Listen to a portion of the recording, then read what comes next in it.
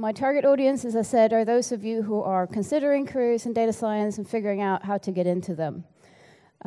So that will be the focus of my talk, just to set the expectations. All right, so preparing for this presentation, I thought, okay, let's think about my target audience. You are probably coming from an analytical background.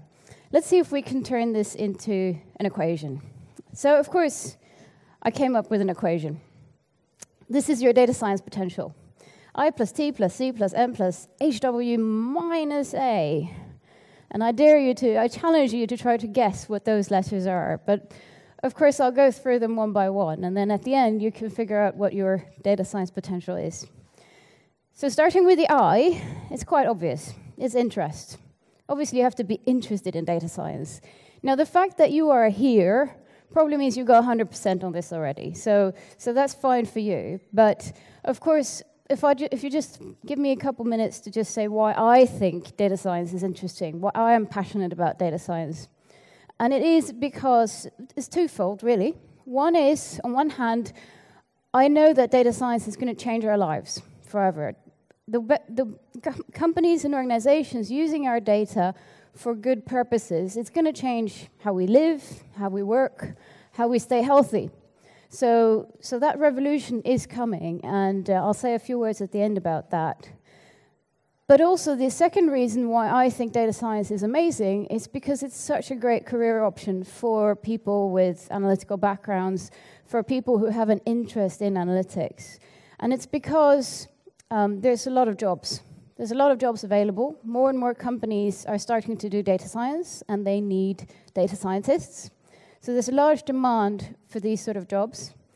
It's quite an easy transition if you've done an academic degree in some kind of analytical topic. You can just translate those skills you've got into a business environment and thereby be a successful data scientist.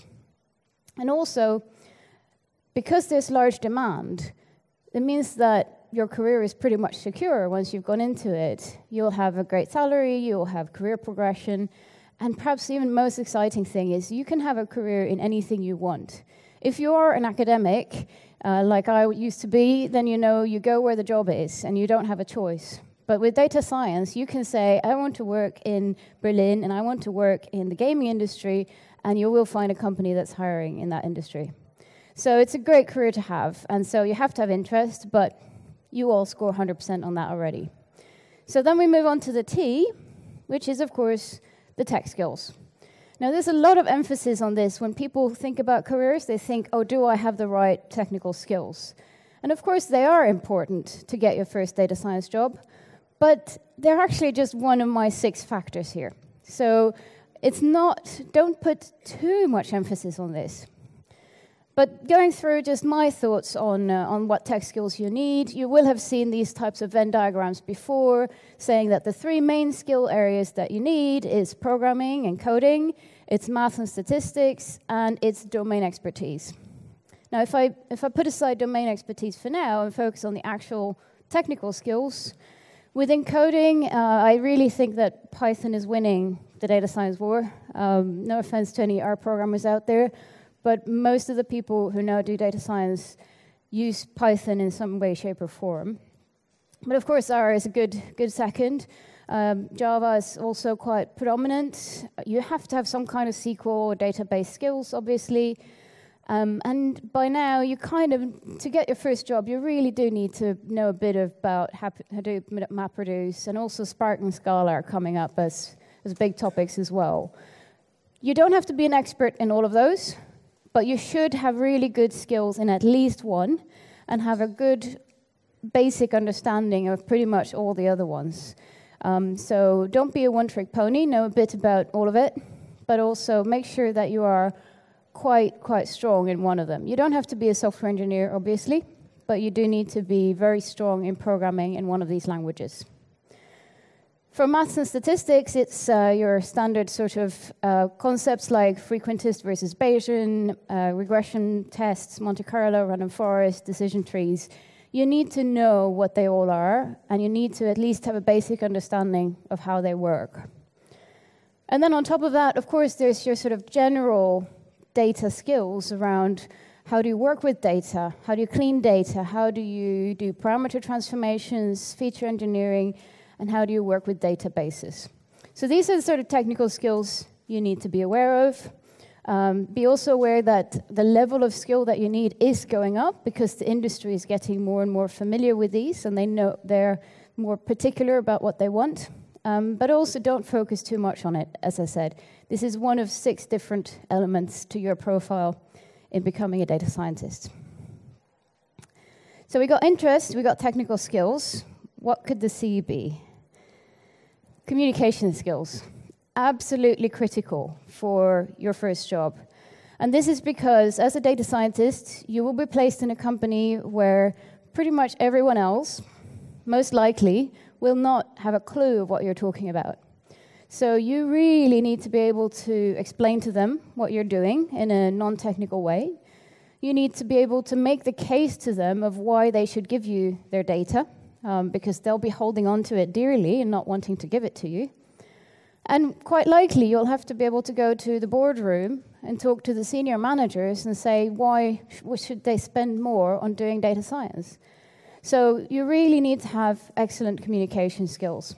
And of course, the best way to practice those is to speak with other non-experts. So perhaps people in your family or any non-technical friends you've got. Try to explain to them, for example, what your technical work is about. And if they're able to understand it, well, then you're already well underway to training those communication skills. So interest, technical skills, communication skills. Next comes the M, and that's motivation. And you will need motivation because if you are an academic, there is a little bit of a hurdle to get over. I say it's easy to translate those skills, and it is, but there is a little bit of translation that has to go into it. And there is a bit of a hurdle to overcome. So you need that motivation to go, yeah, I want to become a data scientist, and I'm going to do it, and I'll do whatever it takes to get there. And you're going to need that motivation because then comes the hard work of actually preparing yourself for your new career. Now, I've talked about how to train your communication skills. In terms of training your tech skills, there's, of course, great ways of doing that, too. A good place to start is obviously the MOOCs, the online courses like Coursera, edX, Khan Academy. Lots and lots of free courses that you can take that will give you a good basic overview of these fields. And there's also a lot of tutorials around in terms of your programming skills, improving your Python skills, for example, or R, whatever you choose to be your language. But what I would say is that Coursera today, for example, is not enough to prove your skills. So many people do Coursera nowadays, so many, millions of people, well, no, I'm probably exaggerating, but thousands of people certainly have gone through the Stanford machine learning course. And so the fact that everyone's done it means that it has very little value anymore. So the next thing to do after you've got that basic understanding is to just get your hands dirty. Do something. Do a project. The easy way to do a pre-packaged project is, of course, to go to Kaggle or similar websites and find a data set, find a question that's been asked of that data set, and just go ahead and solve the challenge. The other way of doing it is to set your own challenge. Think of a question, something you're curious about, something in society that you're curious about. Go out and find data sets. There's lots and lots of open data sets online, certainly both in the US and the UK. I don't know about Germany, but these data sets are available globally. Download the data sets, scrape the web if you want, figure out a way to solve that question that you've set. And then maybe find some way to visualize it and present it online in a way that's really engaging and communicates a story. And if you've done all of that, you basically got your job offers in a bag, because companies then see that not only do you have your skills that you've proved, you've got the visualization skills, the communication skills, but you also had that motivation and the interest to go out and find this solution yourself. So these are all great things that add up to your data science potential. What's then the negative? What's the minus A? It is academia. And unfortunately, a lot of employers are quite skeptical about someone who spent a lot of time in academia. If you have a PhD, if you've done 1 or 2 postdocs after that, at some point it starts to count negatively towards your profile because the companies are maybe skeptical about whether you are able to translate those very academic skills into that commercial environment and into doing a business project. So the way to counter that is, again, doing these projects that are done with real data sets, with messy data sets, with a question that shows that you have an interest in commercial environment. And also learning the language, learning words like deliverable or return on investment. What does that mean? What does it mean for a company that they want to do data science? Why do they want to do it in the first place? And how would my role fit into their company's success? So there are definitely ways to counter that.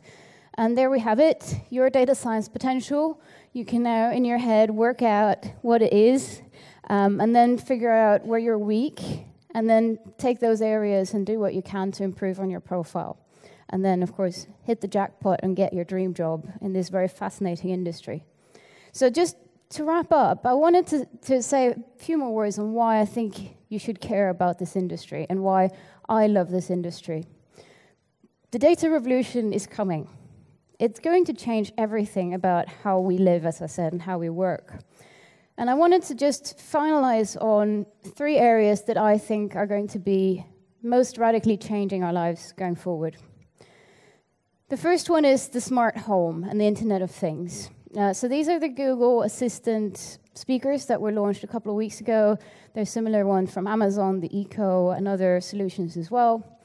And these are these speakers that sit in your home and you speak to them, and then they do things for you. They schedule meetings, they tell you what the weather's like. And ultimately, of course, the idea is they become the hub for your whole home. They control your heating, they control your lights, they control when you shop, when things get delivered to your house. So the smart home is absolutely radically going to change our home life. The second one is obviously self-driving cars. The transport sector is going to be completely disrupted when we truly have cars that can drive on their own. No one has a car on their own anymore. You just call one from the street when you need it. And also lorry transport and goods transport completely changed. And finally, of course, personalized medicine. So the idea that your doctor will call you up 3 months before your first cancer symptom and tell you, hey, you need to come in for a checkup because we think there might be something wrong with you. Again, all of these 3 disciplines are completely driven by data and machine learning, and they are going to change our lives. So imagine a couple of years from now, maybe you're lying at home, you're sleeping, your home wakes you up to say, hey, you need to go to hospital because I'd sense an unequal heart rhythm in you. I think you might be having a heart attack. And I've got your car, it's driven up to the front door. You just step out, get in the car drives you to the hospital, doctors take care of you, and you're fine. That's the sort of future that I dream of, and that's the sort of future that you guys can make happen. So that's it for me. We've got a stand up in the expo hall, so if you want to come and speak to me or my colleague David, we'll be there today and tomorrow until about 4 o'clock tomorrow. Come and talk to us about data science careers, or also come and talk to us about how to set up data science projects with data scientists and how to get started with data.